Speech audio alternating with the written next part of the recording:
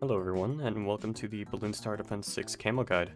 Now let me just say full on beforehand that I had written out an entire massive script about what I was going to talk about, and specifically how I was going to say it, and I recorded it a few times, but over the times and attempts that I have recorded, I butchered the reading multiple times due to dyslexia.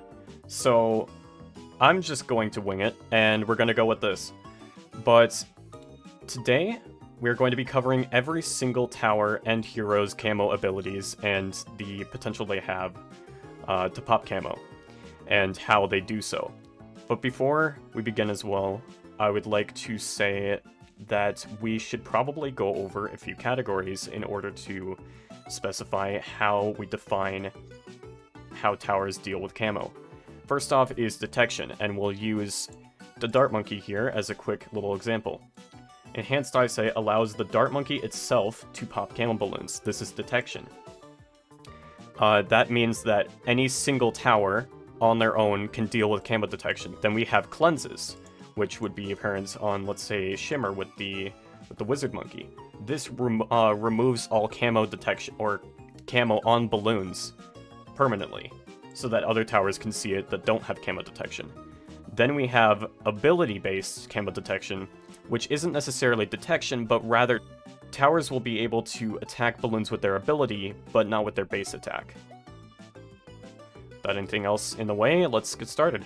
So the Dart Monkey, as talked about before, has the Enhanced Eyesight, which allows it to detect camo balloons at a Tier 2, which allows it to cross-path with any of its Tier 5s, allowing it to pop camo with any of these 3 Tier 5s. Next on, we have the Boomerang Monkey. Now, you might think that this man can't pop camo balloons, however, surprisingly, he's in a little bit of a special situation, where he can pop camo balloons, but only the glaives that surround Glaive Lord can.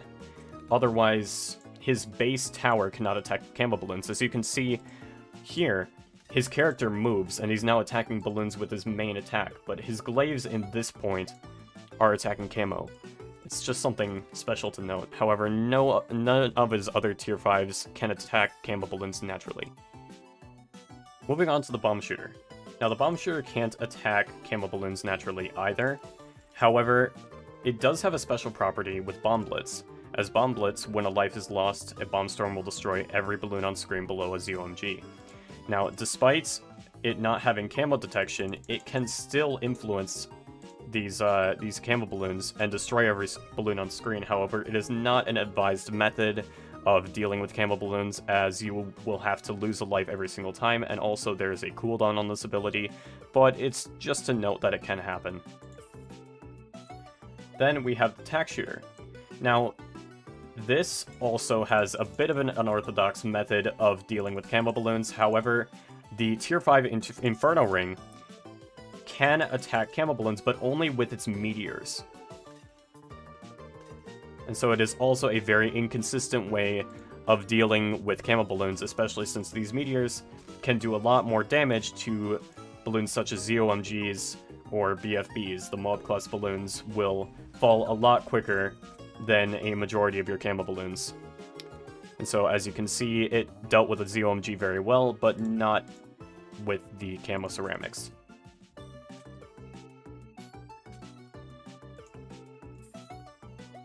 Moving on, we have the Ice Tower. The Ice Tower is a bit interesting, because the Ice Tower has Embrittlement, which is more of a cleanse. And so it will remove camo from these balloons, and let's put down a Boomerang Monkey just to give this example. Now it can attack these balloons, right? So Embrittlement does that. In addition, it can also strip regrow properties from balloons, and so it decamos every single balloon in the game, including DDTs, but in a special way as well.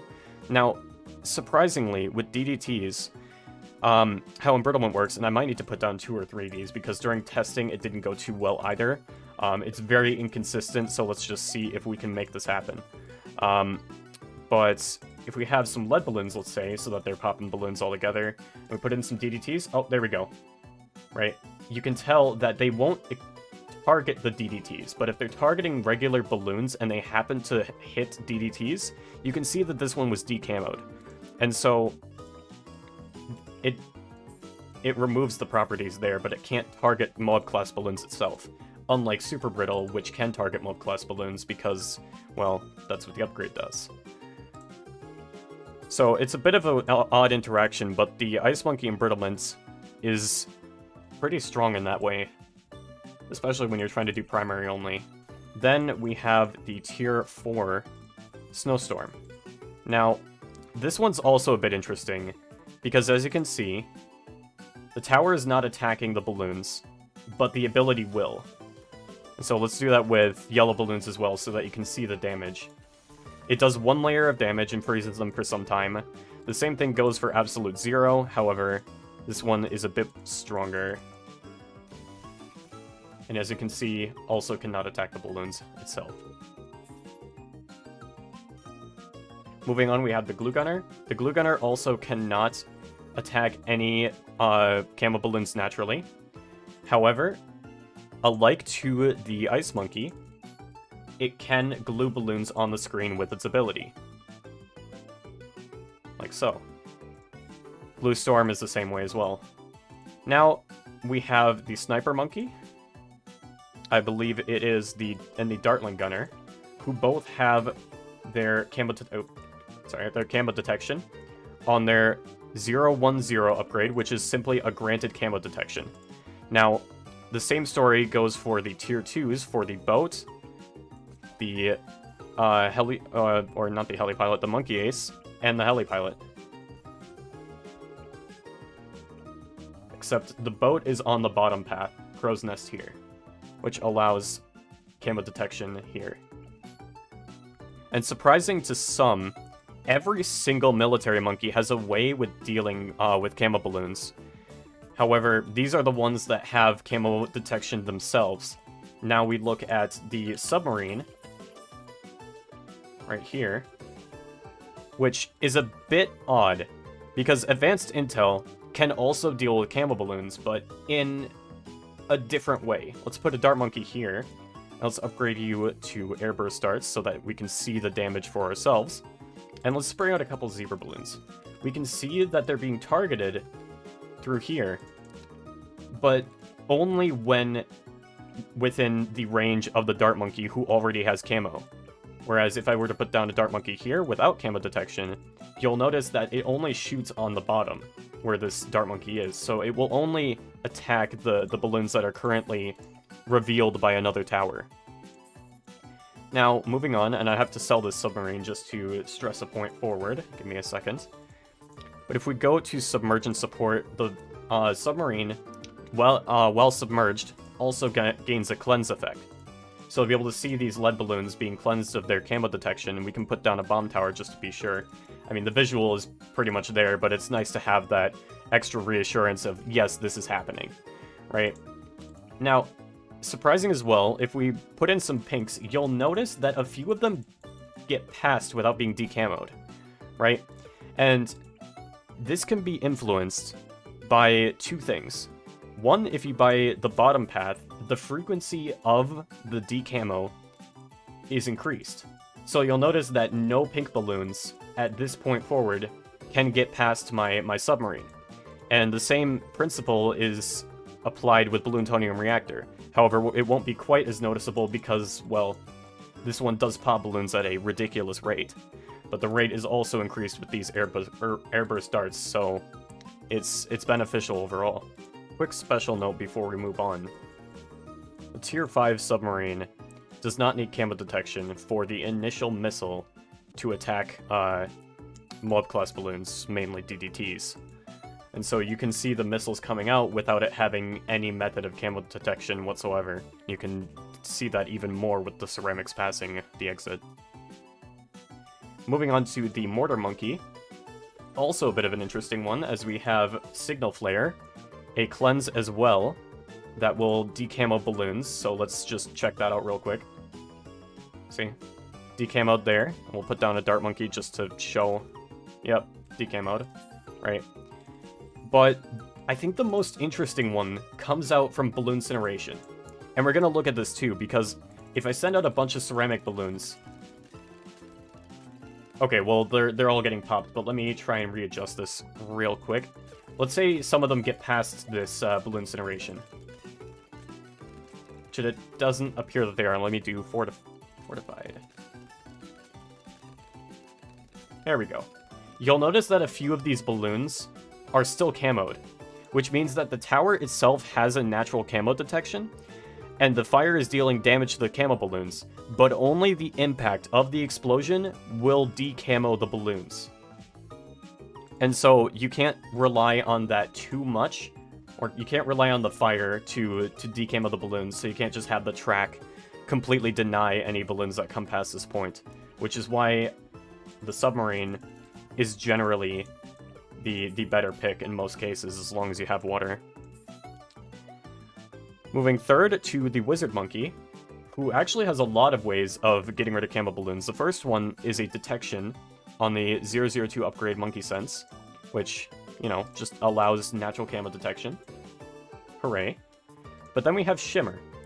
Now, Shimmer is a area-wide little ring that decamos everything around it, and it counts as a cleanse, right? And so we can see that all these balloons are losing their camo properties, except for this one didn't hit. It does have a cooldown. So there's that. But this is the Wizard Cleanse.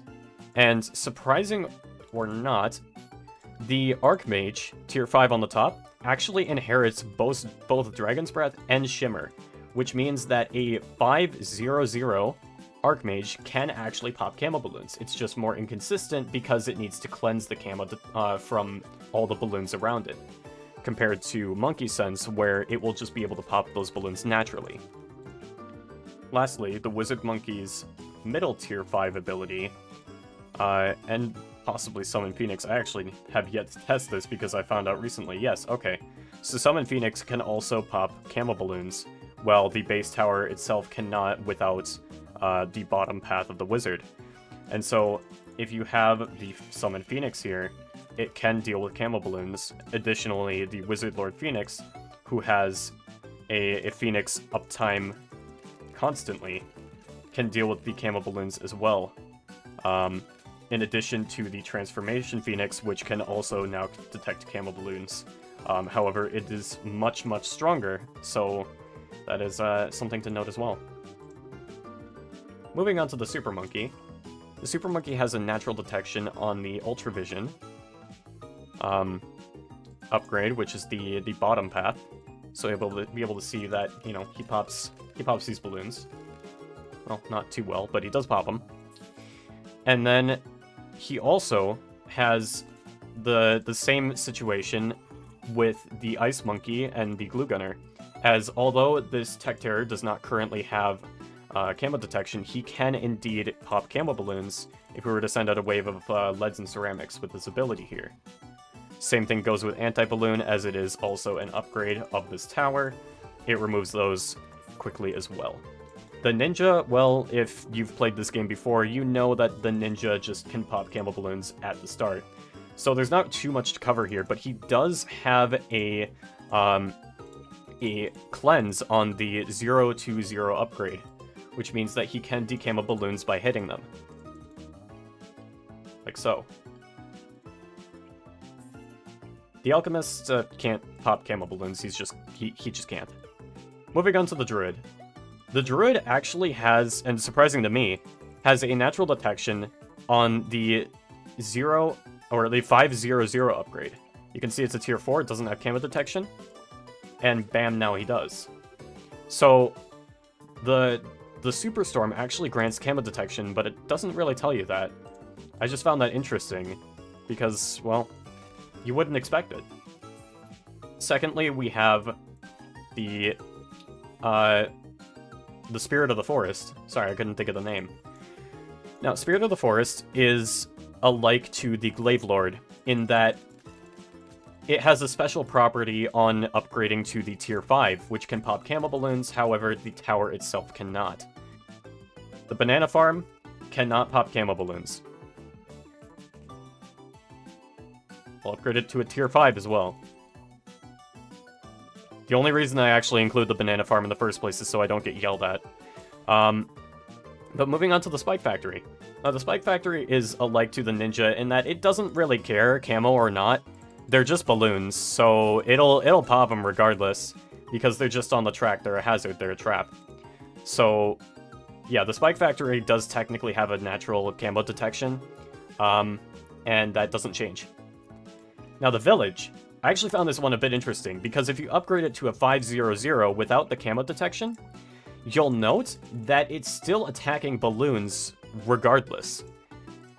The 500 has a natural camo detection like the Druid, and it's kind of crazy because everyone always upgrades to Radar Scanner, which is our second little upgrade here, which allows for natural camo detection, which we'll go ahead and test with a quick Bomb Tower, since it can't attack camo naturally, and bam, there you go. It's targeting camo, so that works. And that's all we have from the Village. Then lastly, we have the Engineer, who has the Suds. That was interesting. How'd a puddle get over here? Anyways, so the Suds are a cleanse, which decamo balloons that go over them. However, they are a bit inconsistent, so you might want to consider upgrading the cross paths as they impact the rate of which the bubbles are coming out, as you can hear right now. Or you can upgrade the Pierce. And that covers every single tower. Now onto the heroes. So I'll be honest, when editing this together, I found myself trying to work with some footage that was really cringy about me talking about every single hero in depth about the levels that they gained camo. But at the end of the day, I just realized those are statistics. So I'm just gonna drag aside all of this this page and just give you guys the information flat out, so then you don't have to watch 5 more minutes for information that can basically be received within a few seconds. Thanks for watching, and I hope you found this information helpful. Have a nice night.